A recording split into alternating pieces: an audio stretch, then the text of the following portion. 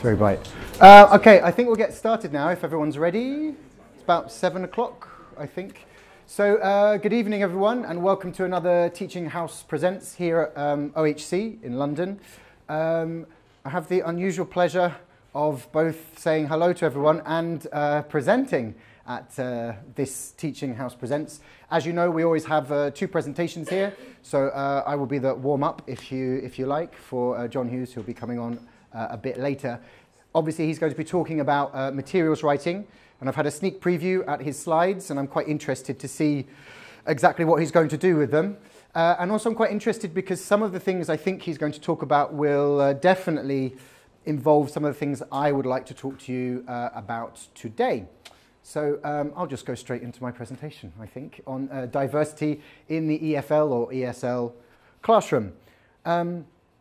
So I wanted to start really by thinking about our learners and the sorts of things that we think about when our learners come into our rooms, and we want to help them, obviously, so these kind of needs and wants. And often we think about things like how old they are, where they're from, their experience of learning English, why they're learning English, etc. Also, in terms of where we are here, like OHC here in London, and I guess quite a few of you are London-based teachers, although we've got a few people here that are on the trail ends of IATEFL, which I'll be mentioning a bit later. But we also think about the length of stay, how long they're going to be here in the target language place. But I guess some of us think about it and some of us not, but maybe we need to think a bit more about kind of their religion, their gender, their abilities, their sexuality, because these things do make a difference to what we do in the classroom, I believe. And hopefully you'll agree with me. And if you don't now, maybe by the end you will. Okay? So I think we can all agree that part of our role, and we have many roles to play, would be to encourage learners to speak about themselves. Personalization is something that we talk about a lot when we're teaching or when we're doing teacher training, helping solidify language, whether it be vocabulary or chunks of language. Personalizing it helps people remember, helps our students. I think another thing, especially here again, as London or UK-based teachers, it's helping our learners understand what they're seeing, hearing and experiencing around them, which might be very different to what they're used to in their native countries or where they've grown up. And also, I think it's important that we create this safe learning environment. So everyone should feel comfortable in the classroom. They should feel comfortable to be themselves, to talk about themselves, but also to express their ideas, their queries, and to express when they don't understand something, whether it be language or kind of culture related. And we do get culture teaching as part of what we do, I guess. I'm not going to go too much into that though. Katie, one of our teachers, I think maybe a year and a half ago, maybe 2 years, she did a presentation here about diversity and she was talking about some of the things I talked about in a previous talk. So Katie and I talk a lot about this. So it's really good we're now working together. And she pointed out about our prevent duties. And these are some of the things that we are expected to do. So promote social and cultural diversity, equality, opportunity and inclusion, of opportunity and inclusion. That's part of our role. To plan and deliver effective learning programs for diverse groups in a safe and inclusive environment. So all our key words. And also to encourage students to respect other people, okay, with regard to protected characteristics. And they could be a huge variety of things, okay. When we think about the 2010 Equality Act, there's a whole list of things that are protected, and it's part of our duty to follow that as educators. It's also part of inspection criteria. So just to take English UK inspection criteria, T16, courses will include strategies which ensure students can develop their language skills outside the classroom and benefit linguistically from their stay in the UK. They're going to see lots of language around them, and some of this language is going to be related to diversity. And if we don't talk about it in the classroom, it's very hard for them to assimilate this, to understand what's happening outside the classroom, especially when they're in a target language environment like London. So, here are some of the unavoidable issues, the kind of things that we see. I ask my students to look at newspapers all the time, whether they're low level or high level. Just try and pick out the words you know, look at the pretty pictures, whatever, right? Encouraging them to see more language. Front page news of wonderful material you can see, like the star and the sun. But you've got things that, words like gay come up quite a lot. Being PC, whatever that may mean. Okay, the idea of it doesn't exist in some countries. The idea of it appalls some people in this country, as you can see from here. So it's something they might come across. Recent news, I was talking to friends and colleagues about this. This shouldn't be breaking news, but apparently, stop the press, first black family on Coronation Street. It's exciting stuff, right? Groundbreaking. And also, I think some of us will be aware of the events that happened with this particular actor. I don't want to go into too much of it, but that brought race right to the front page. Lots of people were talking about it. Okay, so these are things they see out and about. It's also in terms of films. In London, as you're walking around, you'll see lots of adverts for films, whether they're on buses, on the underground, and you have the opportunity to see these films as well. You may even ask a student, what films have you watched lately? Why not write a review of a film? And they may choose films that include LGBT themes. Like, I couldn't resist putting this one in, being as I'm Simon, of course. Oscar-winning films like The Favourite have large sections that are to do with fluidity of sexuality, for example. TV shows include, in this country, characters that are wheelchair users or people with disabilities, people with different religions and races and the way they dress. So it's unavoidable, if they're coming to this country, students will find a mixture of cultures. And sometimes that can be shocking, and sometimes they need to be able to talk about it in the classroom to understand what's going on. Again, in terms of disability, this isn't something you'll see in every single city or in every single country. Disabled access toilets and what they mean, or indeed disabled access areas, buses, the fact that we give up our seats or give up spaces for wheelchair users is something that might not be familiar with everybody, depending on their nationality.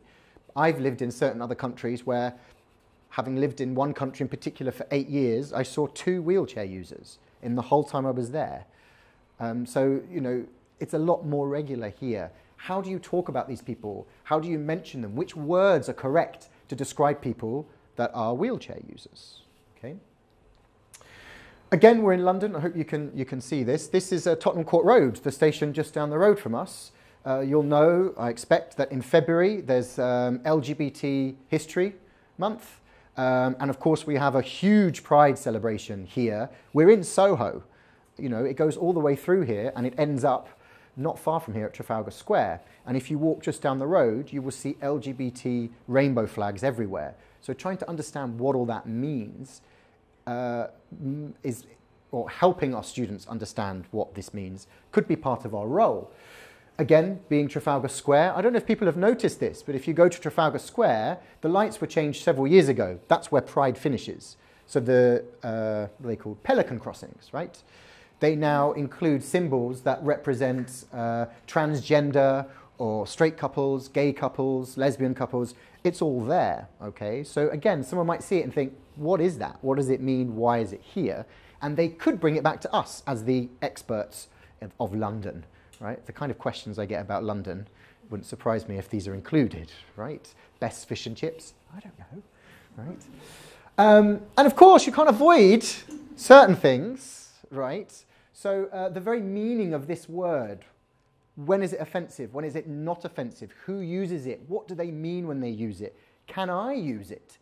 Okay, these are things that, students, astute ones, might ask themselves, but they need to be able to ask you, the teacher, and they need to feel comfortable to be able to do this, okay?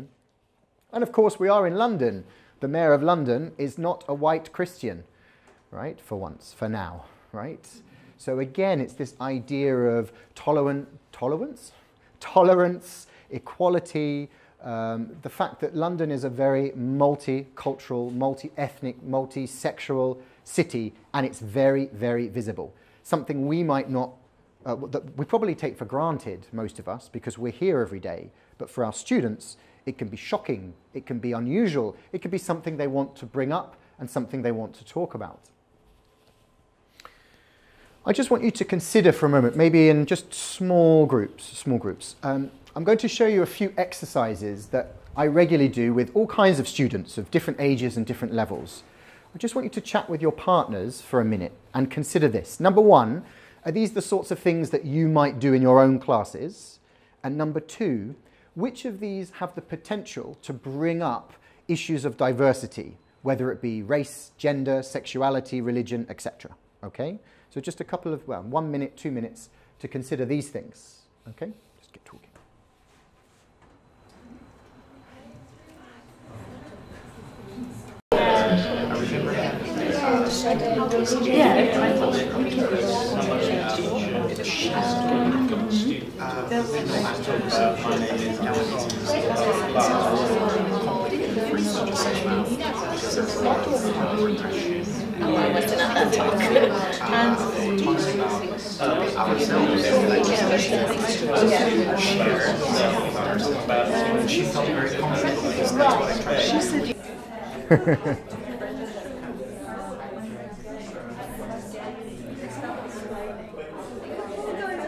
All right, I'm just going to interrupt. There's a lot to talk about here, but I want to get through a few things and then get some more discussion going here. So I don't know about you, but just eavesdropping on your conversations there, I mean, these are things that I do regularly in my class. Same for you, these kind of things, right? And in every single one of these situations, race, diversity, sexuality, gender, it all comes up, you know. Tell us a bit about yourself. I have to decide as a gay person, am I going to come out and talk about my boyfriend and my husband, or am I going to create my girlfriend and my wife because that's how I feel comfortable in this class? Am I allowed to talk about my sexuality and gender in this class? Am I allowed to do it in my home country? Am I allowed to do it here? Depends on where you're from, right? Okay. Again, family members and friends, okay? Who are you showing here? This is my uncle and his partner, right? Okay, ooh, what does that all mean, right? For some people, it's like, what do you mean partner? Okay, we'll come to that later. What did you do this weekend? Okay, anything can come up there, obviously, absolutely everything. I went to mosque, I went to the synagogue, I did this, I did that. So again, things coming up, unusual words that not everyone will be familiar with. And again, as I think I mentioned before, have you seen any good films lately? Okay, maybe they saw The Favourite, maybe they saw Love, Simon, maybe they saw whatever, okay, or series. There's very rarely now a series on Netflix that doesn't have some sort of, let's say, non-vanilla, straight, white character, right? They're more diverse now, thank goodness, okay, reflecting more of society. So, I think I agree with Moore here, who wrote a few years ago that classrooms should include space for students to speak honestly as themselves, okay? So this is important for, as I mentioned before, this kind of increasing proficiency. The more I can talk about myself, the more I can use the language that you're teaching me in the class, or the language that I want to use in the classroom, okay? I'm really happy this year, by the way, super happy. I've been talking about diversity and in particular LGBT plus things for a few years now. And this year, great news, John Gray did a plenary at IATEFL, which was on this topic. So there are certain people that have been working on this for many, many, many years, and the number of people interested has got bigger and bigger. I used to start all my presentations by saying, not much has been written about this, not much has been spoken about this. I can't do that anymore, and I'm really pleased. More could be written and more needs to be done, but you can see a lot more out there, which is accessible to us, teachers and researchers, not just academics. So it's fantastic. So this is something that John Gray said, and you can watch the whole thing, it's online. Making these changes, making sure we include diversity and making it visible in our classrooms will not be easy, and we can expect some resistance. Resistance from some students, resistance from some colleagues, resistance from some institutions that are worried about these things. And, as someone was just asking here, and I think it might connect with what John's talking about a little bit later, resistance from some publishers and what is and is not permissible in published materials. So I think some of us are familiar with parsnip. This is a term that's come up. This is the acronym that stands for those things, supposedly, that we're not allowed to put in or the editors edit out, okay? Can anyone remember any of the words from parsnip? Okay. Uh-huh. Yeah. Good. Narcotics. Okay? That's my favourite, isms, yeah? And pork, yeah? So here it is. Politics, alcohol, religion, sex, narcotics, isms, and pork. Okay? These are the things that we won't find in mainstream textbooks, because textbooks need to be sold to the biggest audience possible, and if you don't include these things, the theory is that you'll sell more. Okay? But I think we need to attack this. We need to do things, and we need to create some of our own materials and adapt materials.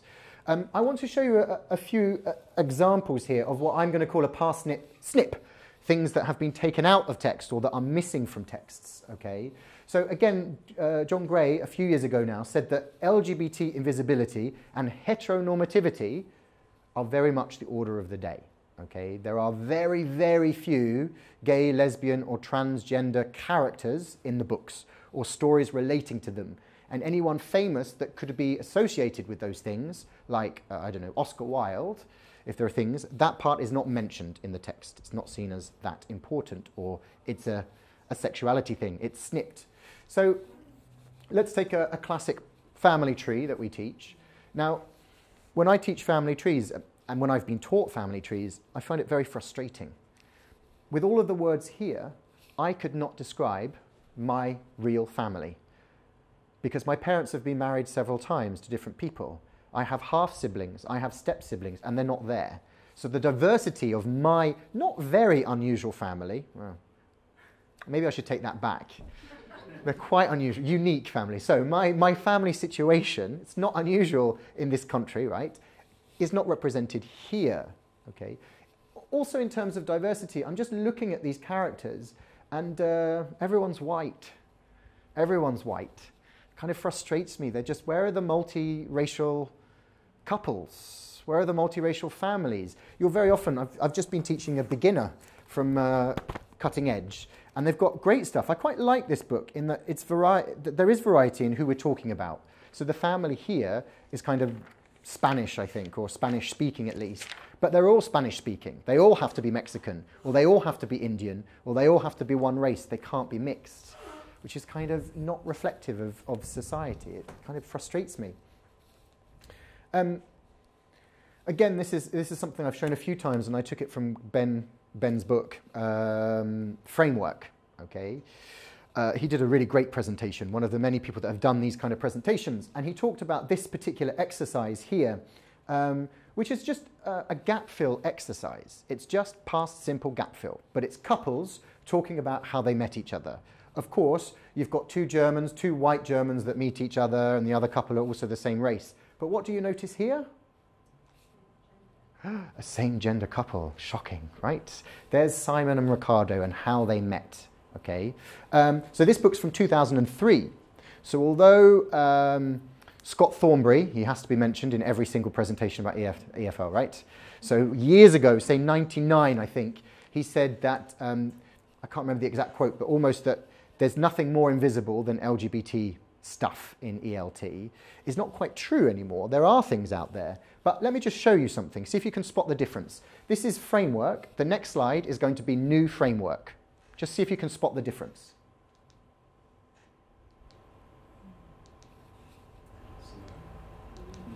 Simon, which is a fine name, by the way, has been turned into Simone or Simone. Exactly the same text. It's Ricardo and Simone. Exactly the same champagne glasses. But the new framework, which was several years later, the LGBT has been washed out because of parsnip. When the difference between framework and new framework is they wanted it to go into a bigger audience. And so they whitewashed it. Okay, so it's a classic parsnip snip, something that's missing. Are you familiar with this book? Yeah, me too. I'm not a great fan of it. 1 or 2 lessons, maybe, and I certainly used them when I started teaching. But just have a look at some of the things in here, tackling issues of diversity. Just think about how they would go down in your class.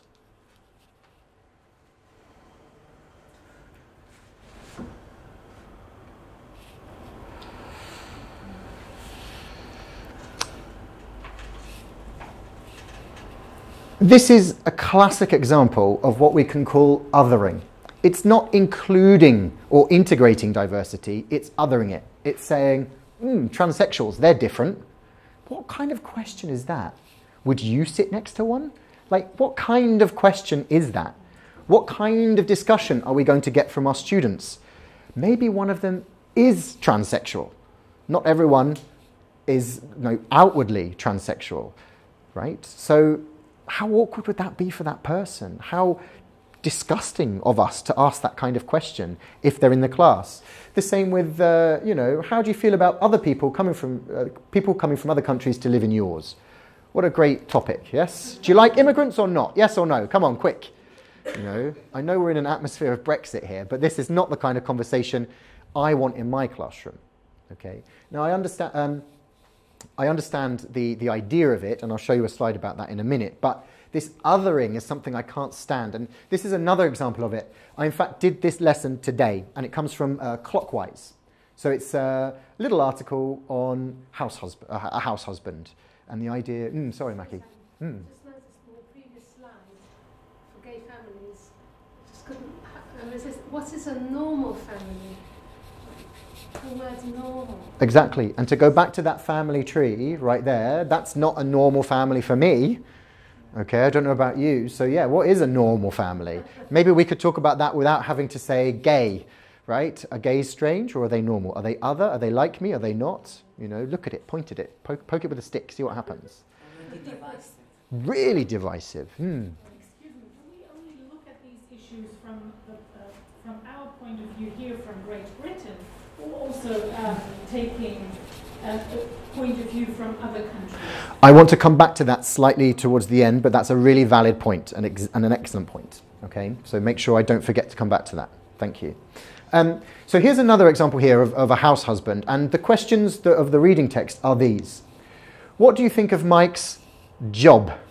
Because of course a house husband is not a job, right? Okay, and could you be like Mike? Would you marry someone like him? Like, we don't know anything about his personality. We don't know this man. You're basically saying, do you agree with house husbands or not? Right? Again, it's othering in action. It's not, let's talk about this. Let's integrate an idea. So I took this text today, and the questions I asked for the reading were, who do you think works harder, Mike or Tina? Because Tina is mentioned here. It was a really interesting discussion about who works harder. And it was really 50-50 split. And it didn't matter about the gender in my class, but it was a split between who works harder, because he never gets away from work. But then she has two jobs, because when she comes back, she also has to do housework. Right? It was a much more interesting, integrating experience, and we got a lot of emergent language from it. And then more like this. Okay, could you do what Mike does? So it's not saying, is being a house husband a good thing? It's saying, could you be a house husband / housewife? That's it. Okay, so it's not othering, it's more integrating. Now, I understand the point of things like taboos and issues, as I said, and I think in this text, Tekin's not saying that this is something that it should be agreed with, but yes, discussing controversial issues will help student use skill in negotiating, agreeing, disagreeing, explaining opinion, justifying, etc. I would argue that these two questions also lead to arguments, justifying opinions, but it's not confrontational. It's not saying, is it right or is it wrong? It's just saying, is it for me or is it not for me? So it's slightly different, right? Now, Cynthia Nelson, who wrote a really important text on sexuality in the English language classroom, which is an excellent book, says that it is important not to set up tasks that ask students to evaluate or judge lesbian or gay people, whether they're moral, whether they're normal, whether they're like us. We shouldn't do that. And I would expand that and say we also shouldn't do it about race, disability, religion, or anything, in fact, right? We can include these things in our classrooms without making them black and white, without making them do you agree or not agree, if you see what I mean. So here are a few things that I would propose, including that idea that I just showed you. Using inclusive models. So this is when we're making our own materials or choosing the materials. And I know there are restrictions. at OHC, we have guidebooks and guidelines, bless you, of things that we follow. We have set texts, but we are encouraged to supplement those things, right? So this is what I'm talking about. I'm sorry, it's quite dark here. I hope you can see it. So this is just a very bad picture of one of my boards, so excuse the board work. This is just looking at language, okay? And I boarded up some sentences and asked my students, do these sentences mean the same or different and what? So I've got here, he's been living with his husband for 5 years. He's lived with his husband for 5 years. He lived with his husband for 5 years. Discuss together what the difference is between them, right? So the point here is not to discuss sexuality, it's to discuss the grammar, but I've just used an inclusive model because why not, okay? Now here's a reaction of one of the students. Not a reaction to me, a reaction to the partner. And the reaction of the partner was,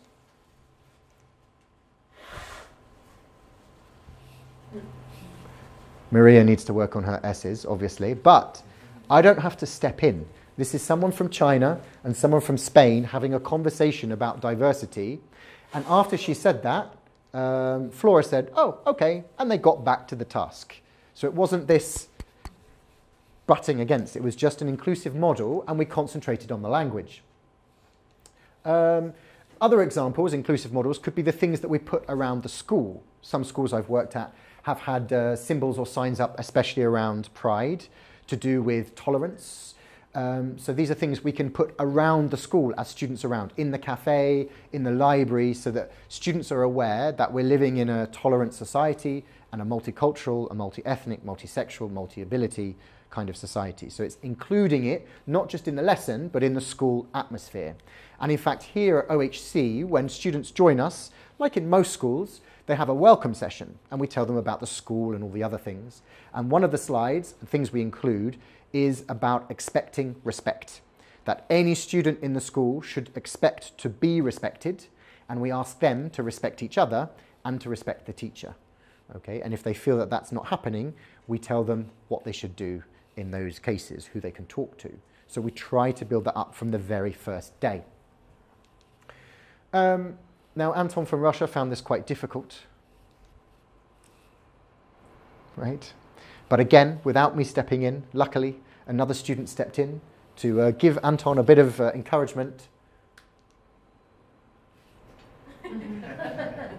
Now, what I find interesting about that is, do you notice the phrasal verb there, or the pattern there?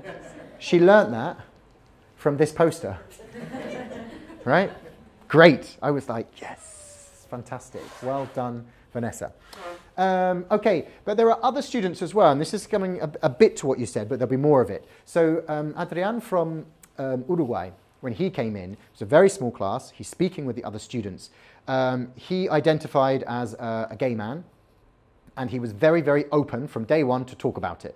I was going to say all of his experiences, but no, I meant all of his life, you know, his partners, his breakups. He wanted to talk about everything. And in a private discussion with me, he said that by the end of his 2 weeks, with this other student, a Saudi student, he said, I became her teacher in and out of the classroom. I showed her Soho. What she made of Soho, we're not sure, but he took her on a tour around. He took her to a bar in Soho. This is a Saudi woman that didn't know much about it, was wearing, you know, a headscarf, but they became very good friends, and they're still in contact through WhatsApp in their respective countries. So, you know, because the environment was inclusive, he felt comfortable to be able to talk to her, and the teacher encouraged it as well. I think that's a win-win-win-win-win situation. Now, I think it's not just about the ideas, but integrating diverse characters in what we're doing as well. And again, it might be something to do with materials writing. So we saw that sometimes these are snipped out, but we can just put them back in because we're not stuck using the textbooks. We can add various things. So if we take Duolingo as an example, not the best way to learn a language, and I'm really struggling with my Spanish, but I got one right, that's good. But you can see they use a variety of characters from different ethnicities, possible different sexualities, not sure, right? But they also have speaking bears, ducks, and dolphins. So, you know, they've really integrated everything there. we don't have to go down that speaking dolphin route, but we can integrate more characters. So, for example, again, the BBC, a beginner level course, which I was encouraging my student to use, there's because this is an ESOL more than EFL, so people that are moving here to live here, the characters are diverse, and they do tend to get together in diverse groups, okay, which is great in terms of accents and backgrounds. Now for me, why did I bring this one? Right, integrating diverse characters, right. So this is something that I, again, did recently. I've done it many times, but I did it recently to see if it still works. So with a pre-intermediate group, I gave out random pictures. In fact, they chose them at random, okay? And what I wanted them to do was to take a picture, and this picture became somebody they knew. So it's a classic kind of introduce your friend. They had to talk about where they were from, their name, their hobbies, where they first met them, their family, etc., etc., okay? And I threw out a variety of pictures in terms of different ages, different abilities, different ethnicities. They didn't get to choose, there you go. They went away for homework, they came back and they presented in a big mingling, they presented friends to each other and then decided who would make good friends or who would get on with each other. So to give you an example of this one, Aaron Wheels Fotherington, there's some amazing videos of him on YouTube, by the way. So this was, it was given to 2 students at random, and one of them, Elif from Turkey, came up with this. Okay.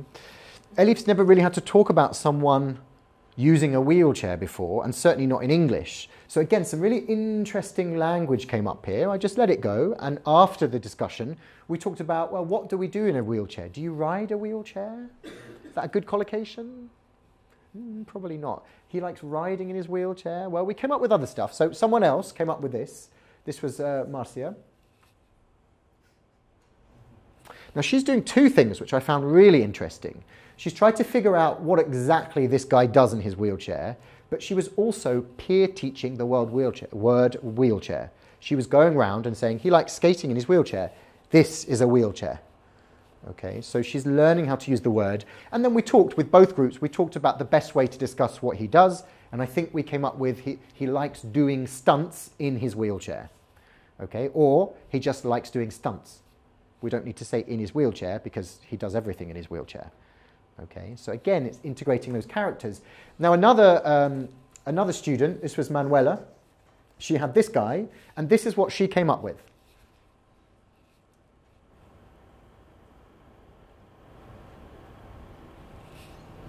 Okay, in this one, I am someone who, in all of my classes, I try to be inclusive in the language I'm using. So when I give examples about anyone in the class or about myself, I tend to say boyfriend or girlfriend, that together.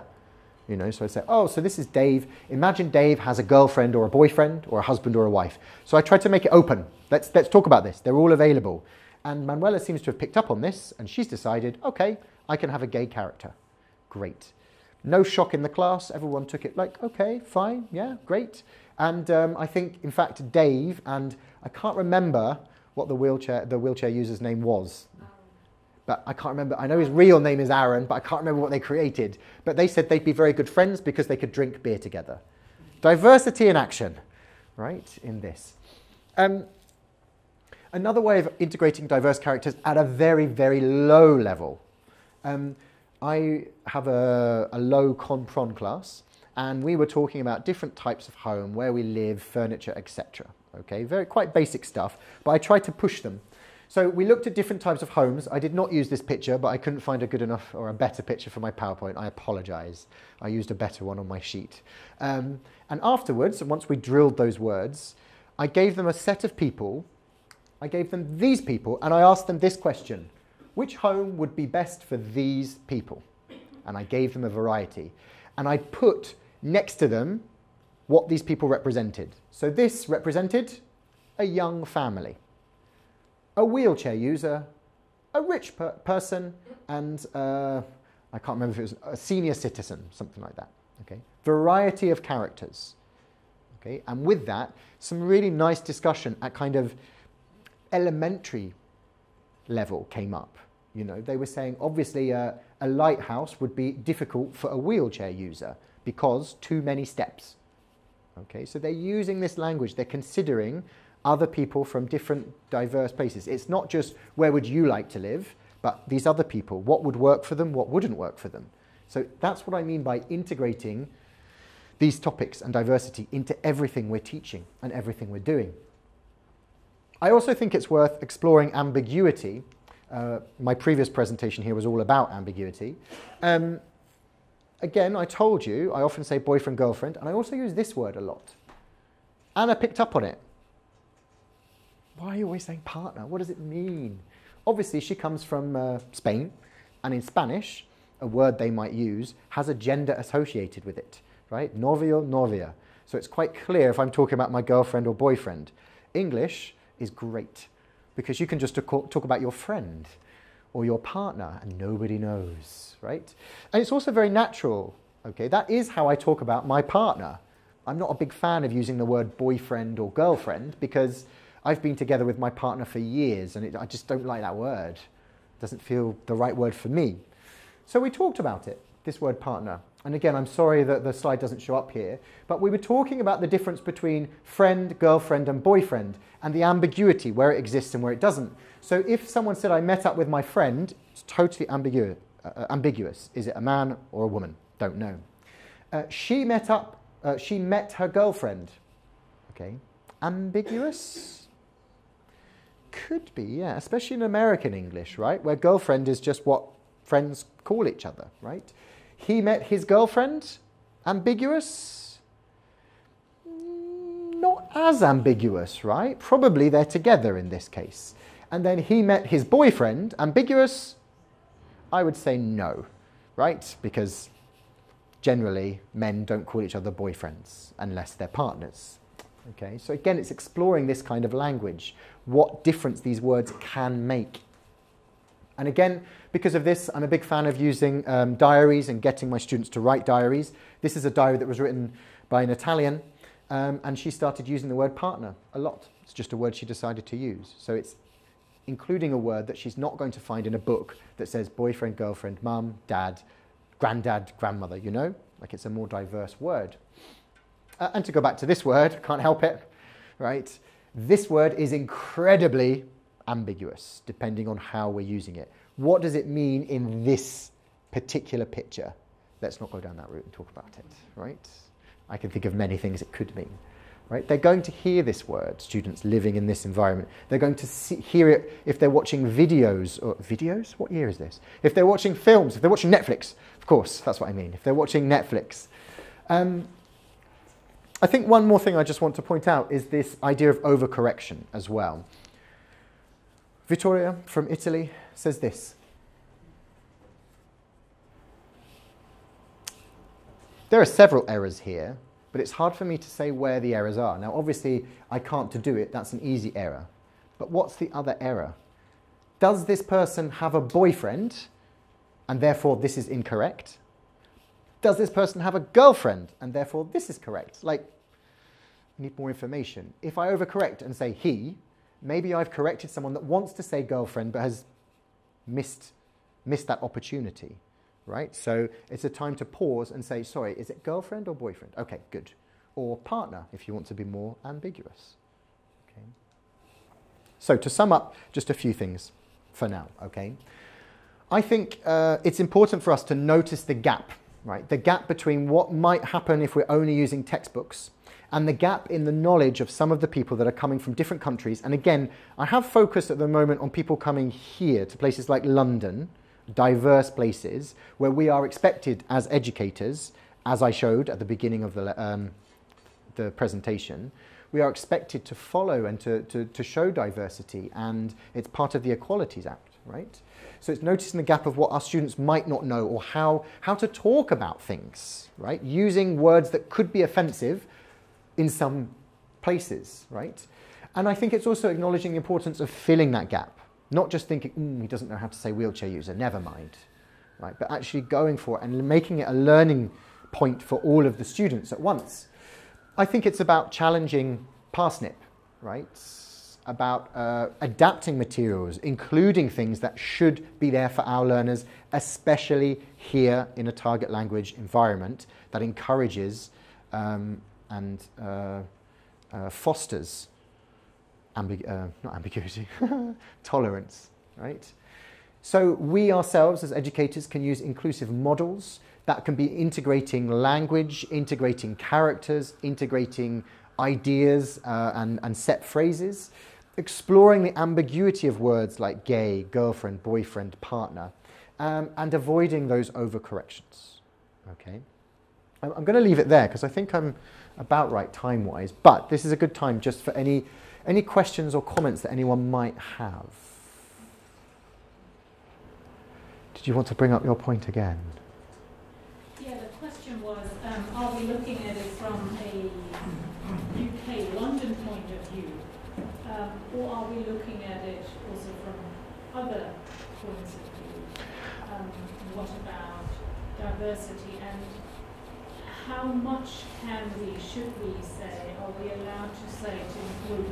Because if you have students from countries where they get a death penalty because they are gay or lesbian, and these people might go back, and usually go back. You can be arrested, you can be deported for spreading propaganda in some countries. In terms of doing it here, I'm not advocating that we have a gay lesson. In fact, I'm advocating we don't have a gay lesson or a disabled lesson, because that is only going to lead to othering. It's going to make some people uncomfortable. Some people have nothing to say. They have no experience. Other people that might feel that they are, let's say that they feel that they might be gay or lesbian or trans, let's say, right? In their own country, they are unable to talk about this. But suddenly they have an opportunity to do it here. That can be a wonderful thing, right, for them to be able to do it. But I'm not saying they have to. I'm saying if we have the integration, that we've opened the space, it's safe. If you want to talk about it, you can, because you can be yourself in my classroom. If you don't want to talk about it, I never force students to talk about their own lives if they don't want to. If you want to describe your family tree, go for it. If you want to describe your family tree, go for it. I used to. My family tree is a nightmare, right? So I just used to say in French classes, I'm an only child, because it was quicker, right? So I totally agree with you. We shouldn't force it, okay? And it's going to make some people uncomfortable. Right at the beginning I said that. We're going to face resistance, not only from people that don't agree with homosexuality, but sometimes from people that are. There are some very interesting studies where, whether they be teachers or students, they don't want to talk about it in class. They're not comfortable about it. I'm not saying they have to. I'm saying let's create a space that they can if they want to. I hope that answers some of the question. What would you do if you had a group, a class, and there were, let's say, 5 boys and making comments, quite misogynistic, from the same country, and making inappropriate jokes, and perhaps to girls as well, who can understand and start feeling a bit uncomfortable. How would you address this situation? I think that's a good question, and it's a question we all have to ask ourselves. But we have to put it into lots of perspectives. How would you feel if you heard racism in your class? If you heard anti-Semitism in your class? At what point are you going to step in and say something? Are you going to announce it to the class and say, that is unacceptable? Are you going to take these people aside and say, listen, what you were saying earlier is not really, in this country, it's going to get you into trouble. Saying things like, using that word, you might think it's funny. In this country, it's not going to get you in funny places. So I think it's a case-by-case basis. And I think we've all had experiences where we might have had to say to a student, you can't really say that word.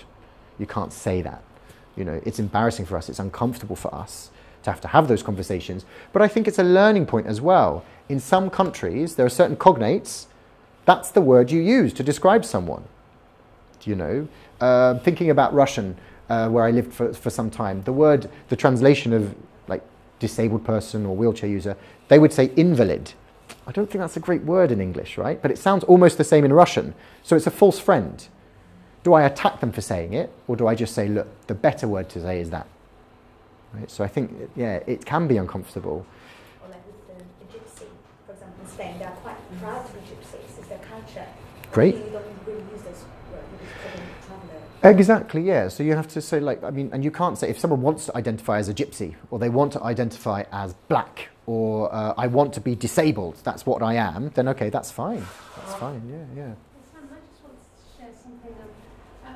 I have a cousin, but he's no longer with us, unfortunately, but he left the UK in the early 80s. And back when I was a child at school, there was from what I remember, there was a time where we were told at school, and I specifically remember being told this, that to refer to black people as coloured. So when my cousin John left the country, he left the country thinking that when we're talking about black people, we need to refer to them as being coloured. And he taught his children, because he was an English teacher abroad, to say, oh, in order to respect black people, you need to say a coloured person. So when I went to visit him a few years ago, it just came up in the conversation, and I was horrified. And I said, and it's something that happened in this country, imagine. And I said, John, your son just said this, and he said yes. And I said, no, we don't say that. We don't say that. That's not acceptable anymore. But he didn't know, because he'd been out of the country, and he said, but when I left the country, that was acceptable. So even as a native speaker within the country, things change. Definitely. And so I think it's definitely worth bringing up in class. Yeah, I think to keep on top of these things, what does it mean? Which words are offensive, which are not? Who are they offensive to, and how can they be used? I think these are things, again, that we do with any piece of language. Where is it, like appropriacy? When can you use it? When should you not use it? If you're going to use that word, it's going to get you in this kind of company and this kind of trouble, right? You sure you want to go down that route? We can't change people. You know, if someone is racist and they come to London for a week, we're not going to change their lives, probably, unfortunately. They'll go back to their own countries and they'll continue having their thoughts. But since they've been in London and they've seen multiculturalism working in action, or they've seen, different sexualities being open in this country, that's how we are here. This is what we do. I'm not saying it should be in their country, and they can have their own thoughts on these things. But if they're going to use English, they need to know what these things mean to English-speaking people around the world. I think I'll leave it there now, because I think there's still wine and nibbles to have at the end. But if anyone wants to have any more conversation, I can talk about this all night long, but I won't, because John's got to talk his. So thank you very much.